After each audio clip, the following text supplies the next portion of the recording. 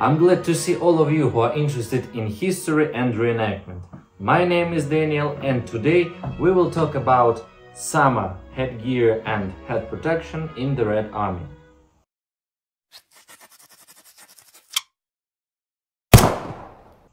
Main headgear of the Red Army during warm season were caps and side caps.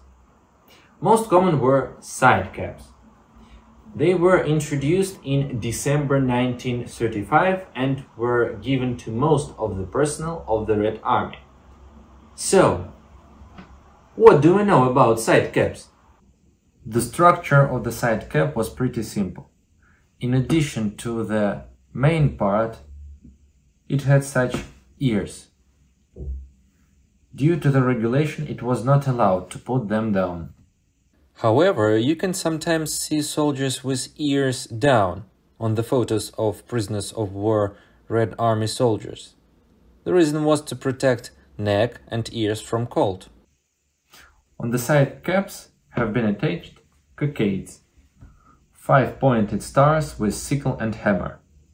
In the beginning of the war they were red and enameled. However, with the beginning of the war on the Soviet territory, it was decided to change these stars for regular stamped colored in green. First of all, the reason was that the red star unmasked soldiers.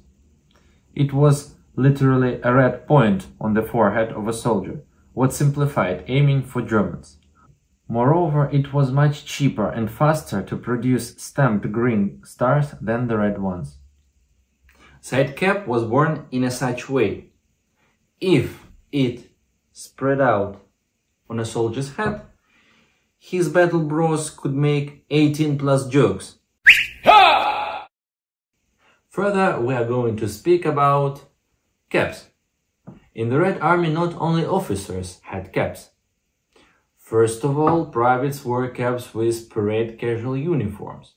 Such caps, just like the officers' ones, differed according to the color of crown, band and edging. For example, infantry had crown in green color, band and edging in crimson. Also, caps with uniform used privates and NCOs of different structures of NKVD. Internal troops had a cap with blue crown, red band and crimson edges. Do not forget about headgear, which was not so common like caps or side caps, but also has been used in the Red Army. For example, in 1938, a Panama hat has been introduced for hot regions. The Panama hat had a cloth star on which an enameled cockade was being attached. And for women in the Red Army there was a blue beret. The variety of headgear in the Red Army was pretty big. But it is also interesting to talk about what protected soldiers' heads from splinters and stray bullets. During the war, soldiers wore 3 types of the helmets: SH-36, 39 and 40.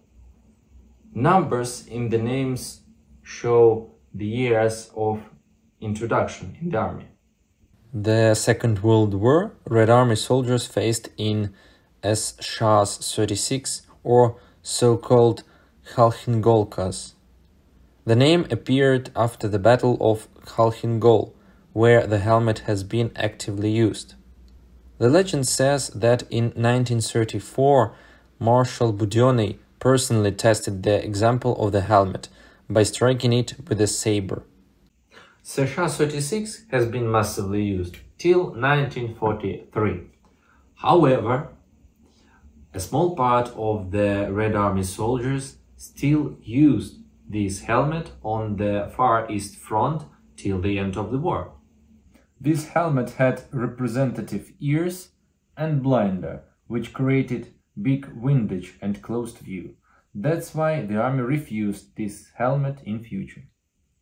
From 1938, the development of new form of the helmet has started. The Italian M33 helmet was taken as an example. So firstly appeared SH39 or 3 rivet in 1939 and SH40 or 6 rivet in 1940. The last one will be the most massive and recognizable helmet of the Red Army. These helmets are still being used in some war conflicts. SH39 has not been produced so massively because of the complicated helmet liner. SH40 liner was much easier in production, that's why it was preferred. These two models got their unofficial names due to the amount of rivets on which the liner have been attached. SH39 had 3 rivets, so 3 rivet, and SH40 had 6 rivets, so 6 rivet. SH40 was being produced in 3 sizes, but the helmet liner could be fit for the necessary size. You need to untie the rope which connects the pillow of the liner. Choose the right size and tie it again. There is also a legend with this helmet that Budyonny tested it, same as SH36. When he took his saber for testing, one of the developers of the helmet smiled, because the weapon for testing was pretty unusual. However, Budyonny noticed that an experienced cavalryman could cut a human in half. When Budyonny struck the helmet, nothing happened. Then he fired a Nagant revolver from 25 and 10 meters. The helmet was not damaged again, so Budyonny was very satisfied with it. And the last thing I would like to talk about is stars on the helmets. There were 2 types of stars: early, star with wide lines, and late, star with narrow lines and sickle and hammer inside. In 1937, Red Star newspaper editor got a letter from political instructor of the Filatov's 8th Rifle Division in which he informs that the division got SH-36 helmets with stars without sickle and hammer, and this could be a Trotskyism, because such stars deny the union of peasants and workers. He also decided that such stars had painted the enemies of the nation. Such painting was explained so that it is difficult to add sickle and hammer inside the star with wide lines. It will all form a big red star, which will unmask soldiers. So it was decided to make the lines on the star narrow, so that it would be possible to paint sickle and hammer inside. So early stars are also being called Trotskyist ones. However, in reality, not everywhere early stars have been refurbished for the late ones. Everything depended on the integrity of the political instructors. Here's the main information about Red Army headgear. I hope it was interesting and informative for you. If so, like, subscribe and leave comment. So, bye and protect your head.